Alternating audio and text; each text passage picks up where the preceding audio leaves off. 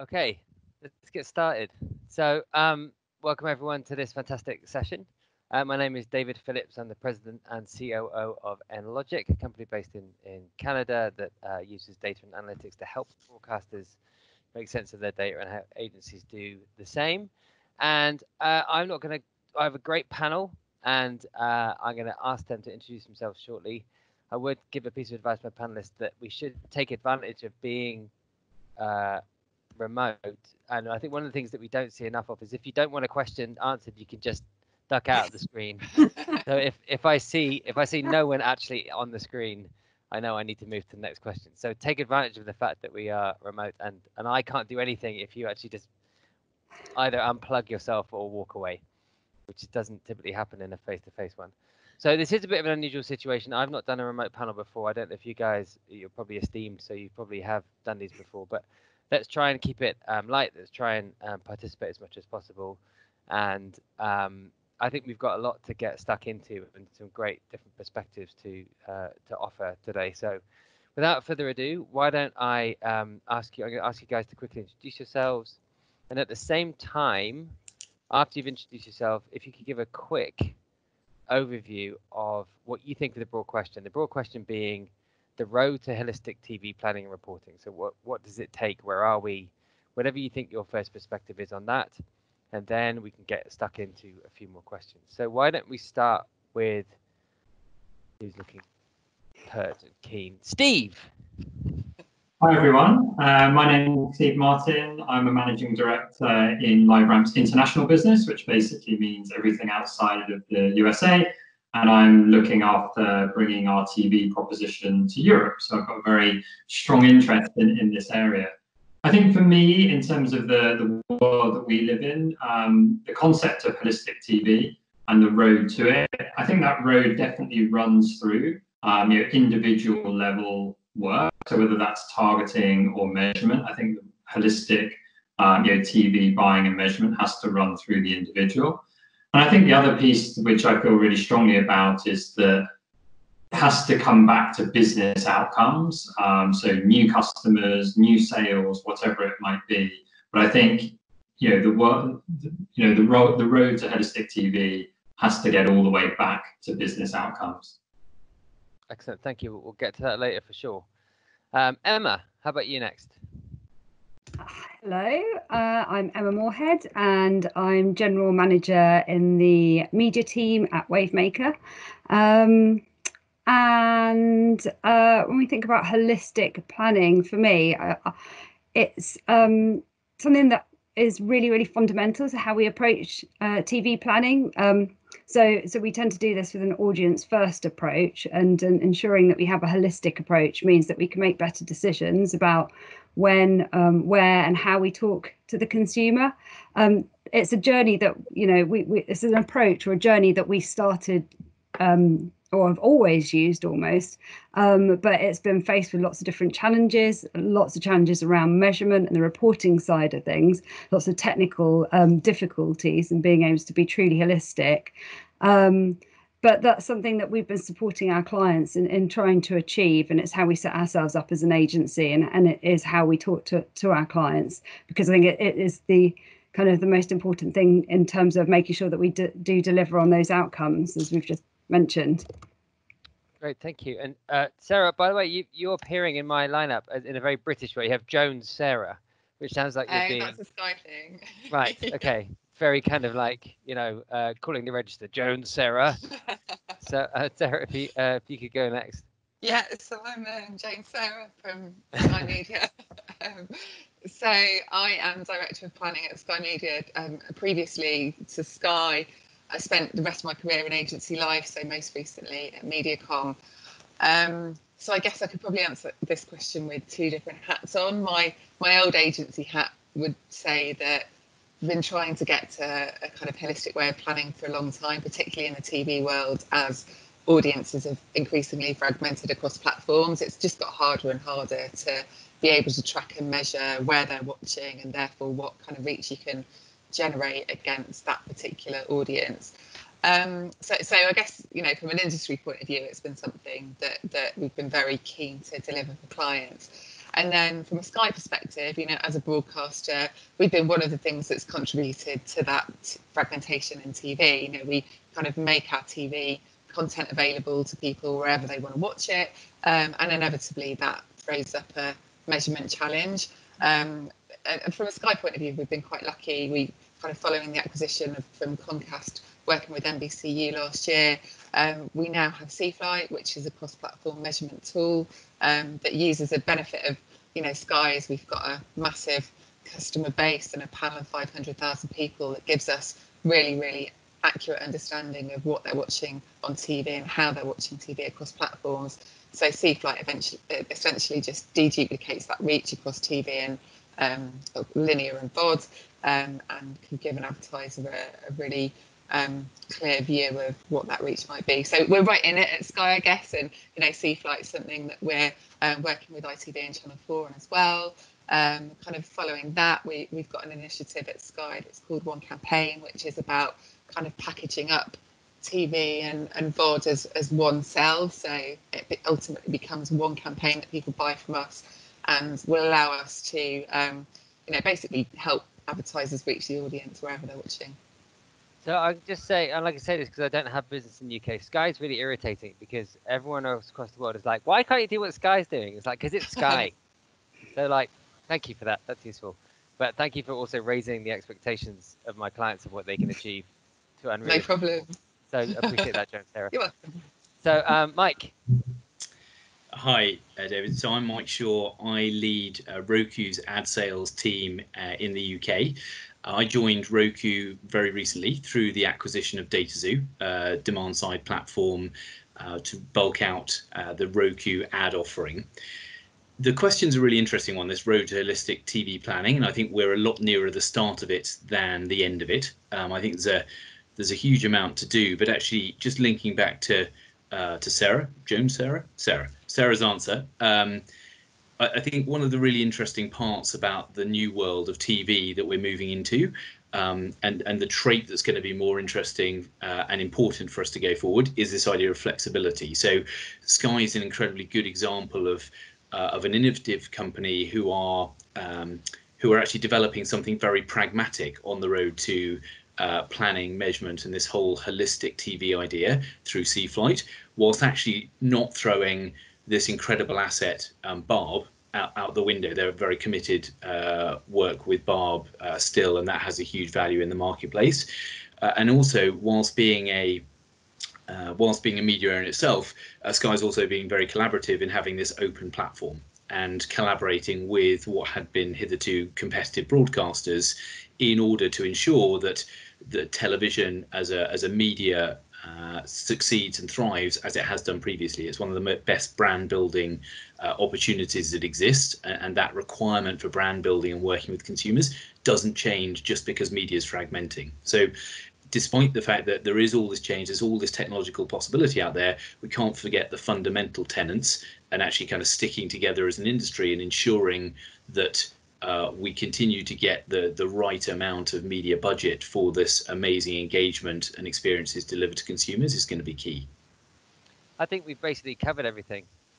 So we're done. Might just wanna, That's about 12 minutes. Yeah, Kat thinks we should keep going, but that was excellent. Thank you, everyone. I'm going to ask a really dumb question that I didn't ask of you ahead of time, and it seems really dumb, but I think there may be some interesting answers. We'll see. Why? And the question is like, okay, so we've had different descriptions of what sort of where we are on the road and what's important and what this means to people. Why do we care? Like, why is it important? It's particularly, I think I'm thinking and looking now at Emma. Why do we care about having a holistic view of TV? After all, whenever you're doing a plan, you're looking at multiple sources, you're looking at multiple media, you're looking at whatever. So media, to your point, media agencies have always, looked across a spread of different distribution channels and media entities and put things together that make sense for their client. Why do we get particularly fixated, and why should we be particularly fixated on the idea of wrapping all TV and all video together? Wow, that's a big question. Sorry, I didn't prep you for that at all. No, that's all right. I think it's important primarily because we need to make sure that we're making the right decisions about where we're recommending our clients should be investing their budgets. And I think in order to do that, we need to be taking this holistic approach and ensuring that we look at all possible opportunities for reaching our target audience. And that becomes particularly important when we think about what TV is, because it's it encompasses, it has the potential to encompass lots of different forms, and how they're measured can look very different. And so we need to make sure that we are comparing all possible opportunities on a like-for-like basis in order to then make the right decision about what's best for a particular campaign to reach a particular audience given a particular set of objectives. So if you look at it from the opposite kind of end of the spectrum, where you're not taking a holistic approach, you run the risk of missing potential audiences and missing potential opportunities to deliver the best outcome. And part of the challenge that we have is that not all the opportunities are being compared in a like-for-like manner, and that I suppose is the biggest challenge. So you're sort of aware of gaps, and those are frustrating. And so how do you? Yeah, that's a difficult thing to be sort of part of, I guess. Yeah, and so going back to my previous point about what is TV, I mean that in itself is a particularly challenging question because we have at one end of the spectrum kind of high production value, long form content, and then at the other end of the spectrum you've kind of got UGC, short form,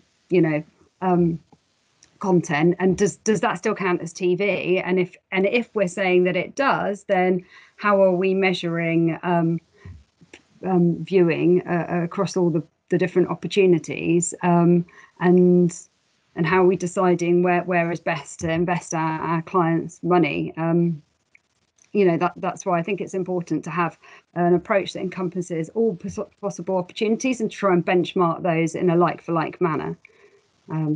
And does anyone else I've got a follow-on question to that, but does anyone else have any comments on why you think we should bother with this? I think we care from a broadcast TV perspective because a lot of the narrative has been around the decline of TV and people not watching TV anymore, but actually people are just watching TV content in different ways. And where there is kind of, there's quite a lot of unmatched viewing coming in from Netflix, for example, but that's over and above the kind of broadcast TV commercial hours that people are watching. So by just bringing the platforms together under one holistic view, it just enables us to justify the value of TV as consistently proves to be a really strong way to reach millions of people in the market. Excellent. Anyone else have anything else to add on that before I move on? I'd just say that I think this is where TV does have to do the hard yards, because otherwise the money moves to the path of least resistance, which is the bigger platforms that appear to be doing something similar in terms of reach, if not certainly results, but actually it's very, very different, and you won't know it until the long term. There's the great work by Binet and Field on the long and short of it, and really the value of where television comes in.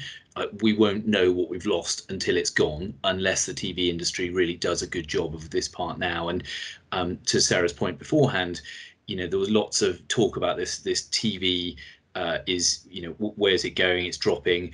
And our view is very much like TV isn't going anywhere, it's going everywhere. And the data that came out, Ofcom looked at it from the start of the COVID period in the UK. Yes, there was a big rise in unmatched bar viewing as people were streaming a lot more, going into subscription VOD services. But actually there was an equal, almost to the minute, rise in match viewing on linear television output. So you've got this incredibly compelling medium that consumers they're just changing the way they're doing it. If anything, they're interacting with it more. And it's very much our job as an industry to make sure that gets protected by putting in place the right systems that can allow buyers to see what they're getting and monitor the value of that. So, speaking as a parent of an 8-year-old and a 10-year-old boy, our match stand and match viewing has gone up exponentially because there's no way I'm going to look after my kids for that long because they're annoying. Where do you think? And I want to bring Steve in because we haven't heard from you yet, Steve. Where do you think TV has taken good steps, and what are the steps that it should be taking that it hasn't yet? I think, even just listening to the conversation, just now, I think where TV's taken some really good steps is realizing that the true competition is not necessarily other people in TV. And therefore, I think there's been some really good steps around, how do we collaborate within the TV industry, to fix this. So I think that to me is a really positive, step forward. So I think, the road to all problem solving starts with self-awareness. And I think the industry getting to that, right? I think the piece that I still sort of worry a bit about, looking in, and I guess, from the perspective of LiveRamp, we work across, both digital and TV. So I often end up doing a bit of a compare and contrast.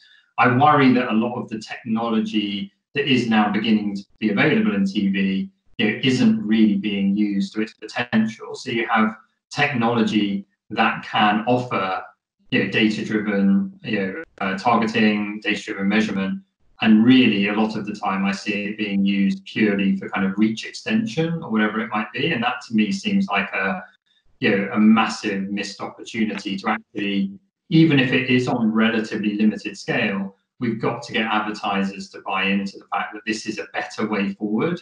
It's not about enhancing linear per se, it's about actually doing something different and better, and that this is what's going to grow, and actually the advertisers that do the learning now are going to be the ones that are well placed, as it grows. So to me, that's the piece I'd like to see go further and quicker. We've been to lots of these conferences where we agree on a sort of direction and even sometimes an objective. We need to get to a total picture of total TV, and progress, although there is progress, can be difficult and can be halting depending on the country and depending on the situation we're in. And some of that, and Steve touched on the issue of technology. Some of that is technology. Some of it is paradigm. Some of it is politics. Some of it, there's lots of different things. And I want to dig into some of these areas now. But first, what I want to get your take on is, what are some of the barriers in this area of getting to holistic TV that tend to get overlooked or underestimated? So, for example, one thing we see is these systems that are often within broadcasters and within agencies are built on a certain way of doing things. So they're built, for example, on a certain way of trading.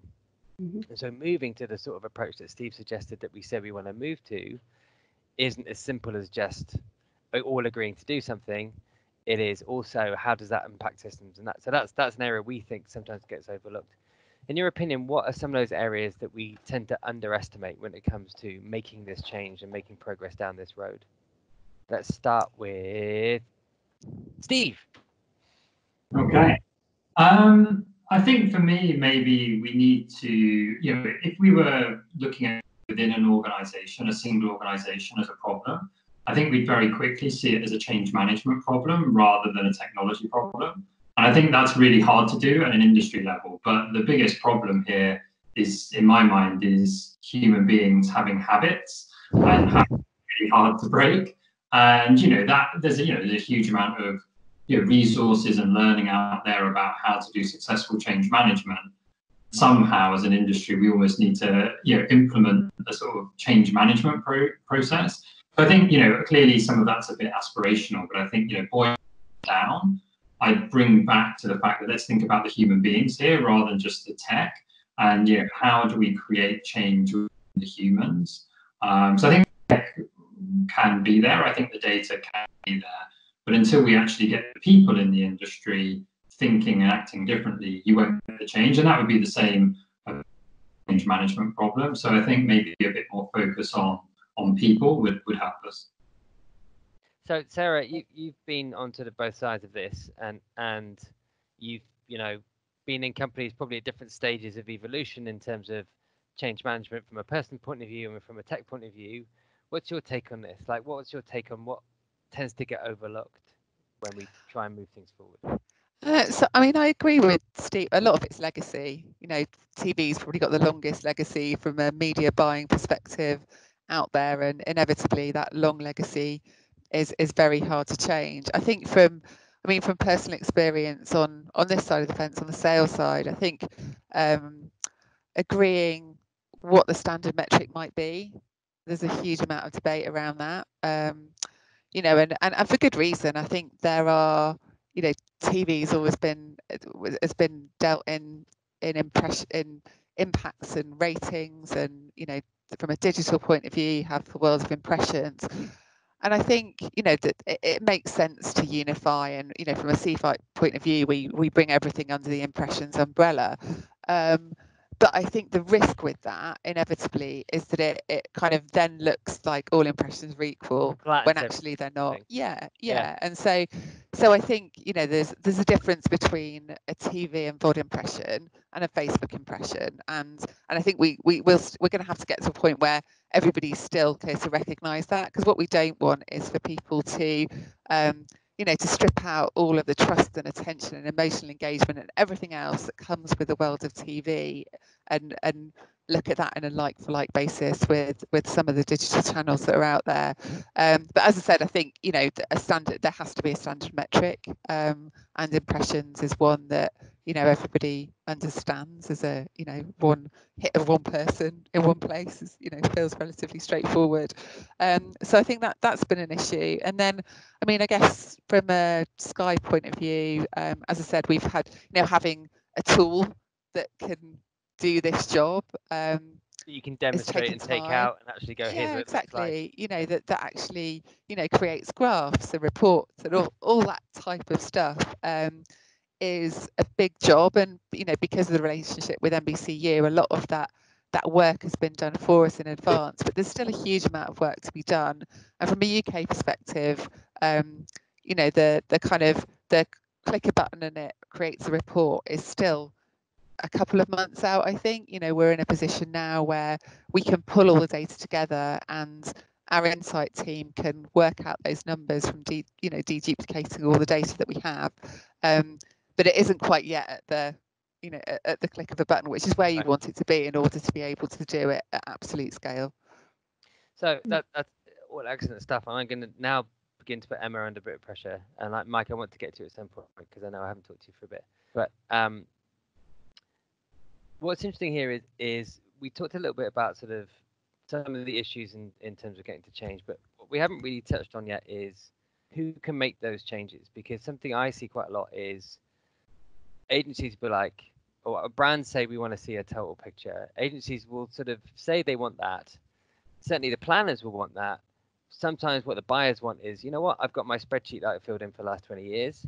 I have a number in it that's driven by a procurement contract that I have with my advertiser.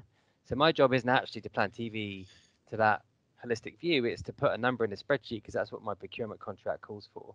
So sometimes it's there may be a desire to move to something, but there's kind of paradigms underneath it. Even sometimes like the contracts that the agencies have with their brands work almost like in opposition to that. So whose responsibility is it, Emma, do you think, to really drive this? Is it solely with the broadcasters? Is it like, how does this work?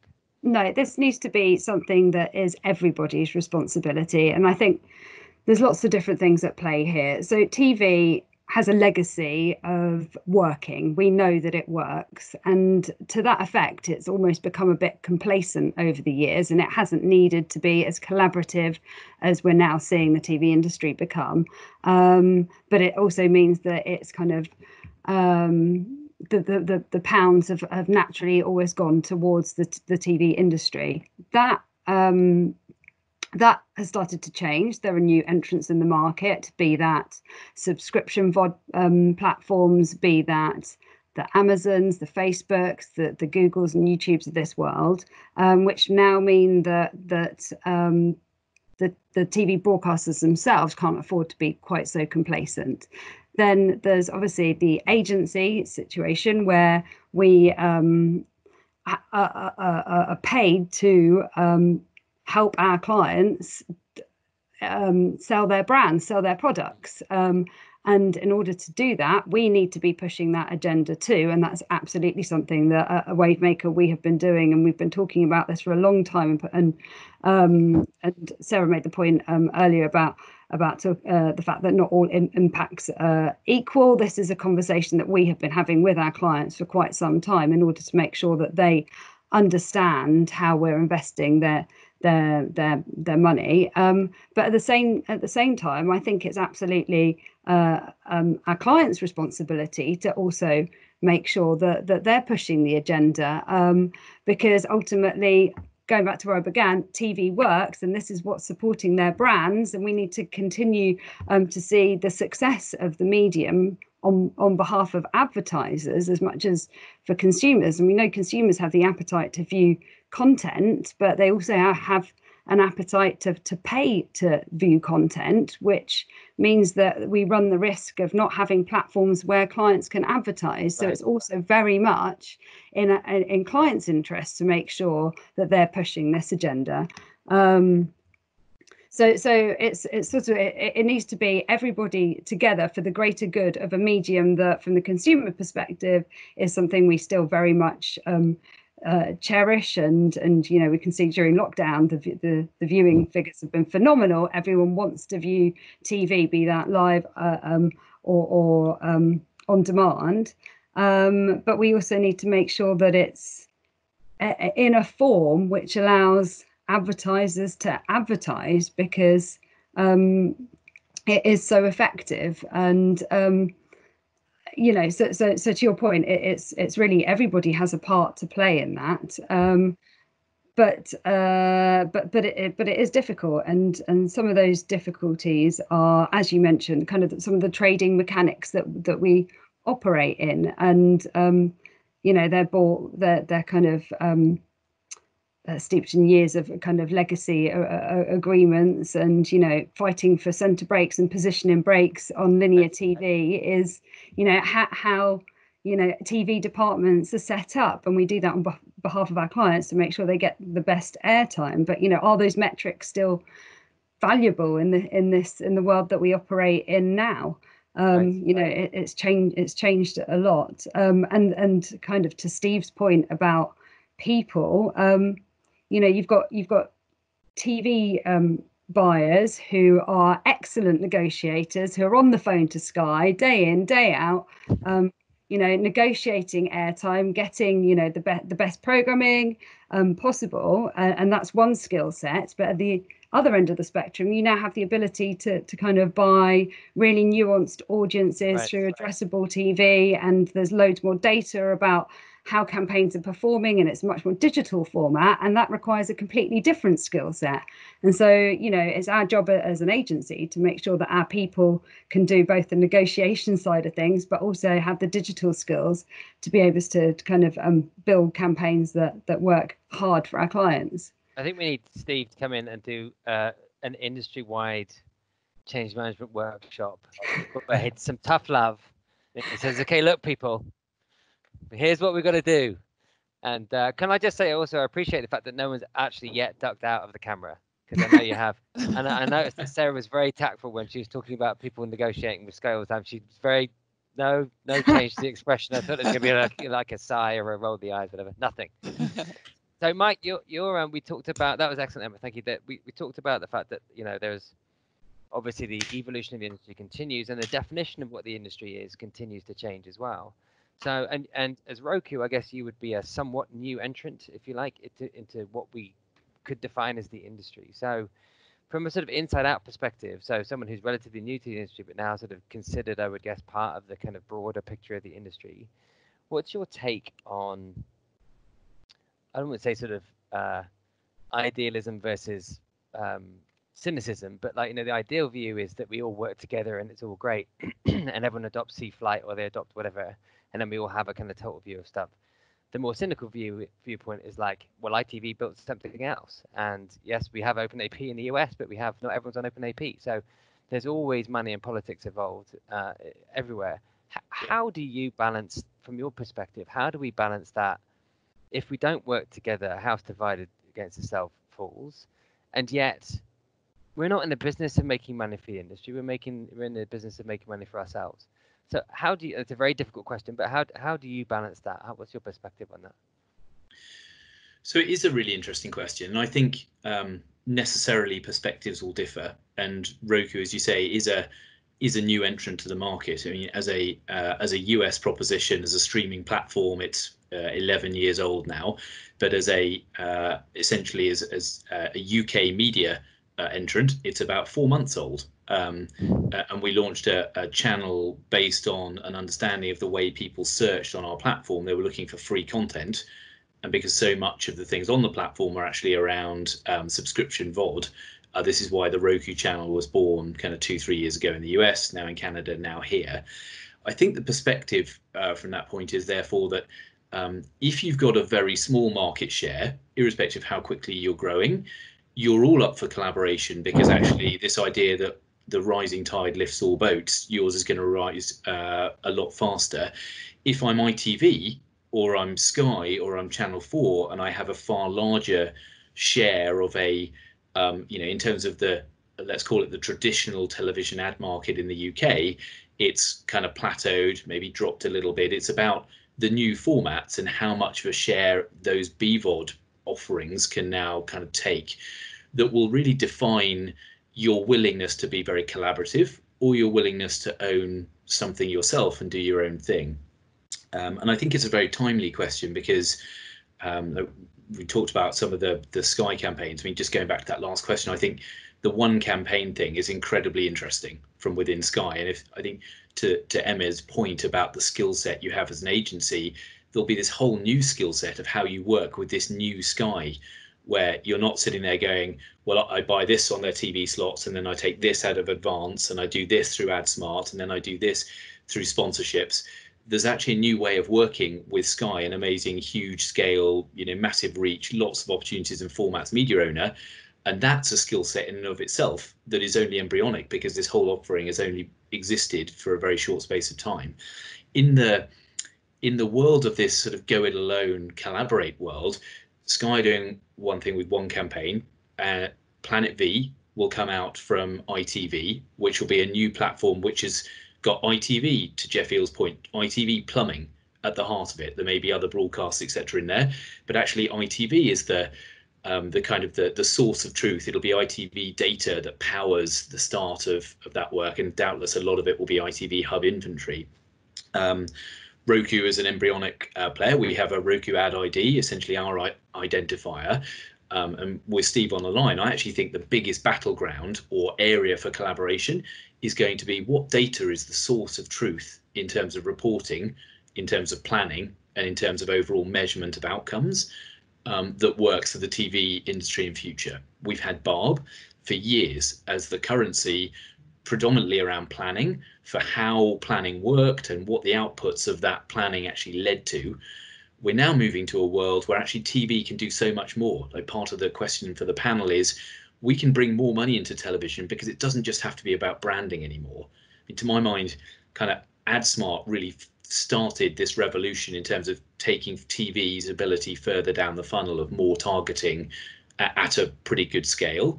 And now actually, by being able to target through addressable TV, but also now tie third-party data sets to individual household level work. So we've just done some work in the US with Kroger of now being able to link household TV advertising to a massive multi-category retailers' shopping data.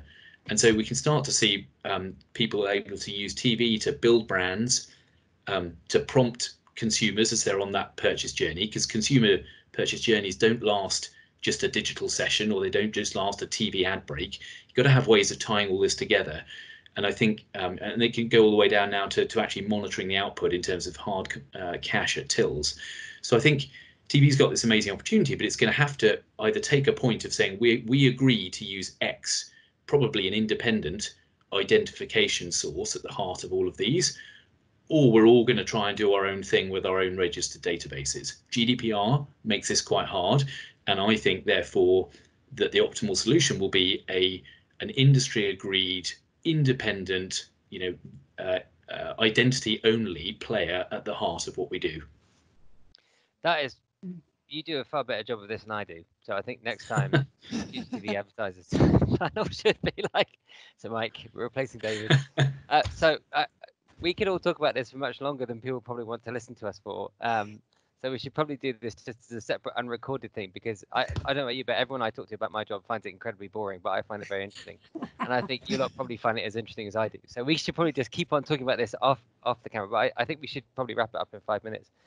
Before we do wrap it up, Mike, because he's basically an excellent panel moderator, set Steve up for a great question, which I want to pick him up on. So, and sort of extend a little bit. So obviously from the world of data, we have always, until for the last few decades, lived in a third-party world where there was an independent measurement and everything was built around that independent measurement, and it was a common currency. And what Facebook and the other platforms brought in was this concept of like, listen, if your first-party data is good enough, I'll buy off that data too, which was kind of hitherto you couldn't do that. You had to sell off an independent thing. And TV now has a lot more opportunities to do a similar thing, such as the examples that Mike gave. But how do we balance those two things? And bearing in mind, Emma's got to see across the whole point of view. She doesn't want to just see numbers from a particular vendor. She has to see numbers that make sense for all of her clients. How do we balance the kind of comparability that third-party data provides and the sort of independence that it has with the sort of type of deeper insights and movements into attribution, client-specific attribution that first-party data brings? How do you do all that from a political and a data point of view? Yeah, well, I think that's a pretty big question. I think the a few points that I would make against it, rather than seeking to try and pretend I can answer that. Yeah, solve it, Steve. Firstly, I would counsel people that it isn't the choice between first and third party data. In my opinion, I think it's both. Right? I think there's real strengths in both the data, those types of data. And what we tend to see actually is that it's really horses for courses. I think really one of the things that does worry me a little bit, I have spoken to people in the TV industry who are saying, we have a first party data. That scares me a bit. For me, I think it is about both, and that's really important. And I think there's also something in the middle, which for that reason we tend to call second party data, but I think is really interesting. It's very similar to what Mike talked about in terms of how would we use data that the kind somebody like a Kroger would have to measure advertising for somebody like Unilever. That's something we're already seeing in the market. So we're actually doing that in the UK with a large broadcaster and a large grocer, helping them to measure CPG advertising. And I think that kind of thing also becomes really interesting. So for me, I think there's a piece about currency, which I think will change over time, although I think it will take quite a long time. And I actually think people like probably Sky actually have the most interesting data asset to create a new currency, which I then think will get quite political about using that. But I think to me the piece that I started the call with that I would come back to is the real unlock is to get back to business outcomes. I actually think that's the bigger win here, is to be able to close that loop back to business outcomes. That is what people like Facebook and Google have done so well. And they do it with us at LiveRamp, so I see it, day in, day out, and which we're not seeing huge amounts of, in the TV industry, is that ability to kind of say, to my point, this isn't just about building your brand. This can actually have a direct impact on sales, and we can prove it. That is very common in some of the platforms that I think TV is competing with, and is not yet very common in the TV industry. And to me, that's the next stage that we have to get to, and really the outcome becomes the currency rather than who the impression was served to. You are the best panel I've interacted with all day, because you just keep segueing everything without meaning to. So I think that would be a great place to. This kind of area is a great place I'm going to ask you all to end on, which is, so Steve basically laid out, if I understand you correctly, essentially what one thing you think we should concentrate on going forward. And there was a lot of things that we could have talked about. I think your point about sort of this is essentially a human industry change management process is bang on and exactly right. And everyone's brought up really good points, but I really like to think about, and Steve, I think you've delivered yours, so you're off the hook. But Mike, Emma, and Sarah, just think about what one thing would you like to see happen? And I'm going to start with Mike. The one thing I think is education. Lots of this happens at the coalface with young traders in media agencies and changing the status quo and their perceptions of what platforms can do, what television can do, etc., and giving a really good understanding of how they can all work together and what their separate strengths are and how best to actually make that happen for their clients. That would be the biggest thing for me. Excellent, thank you. Sarah?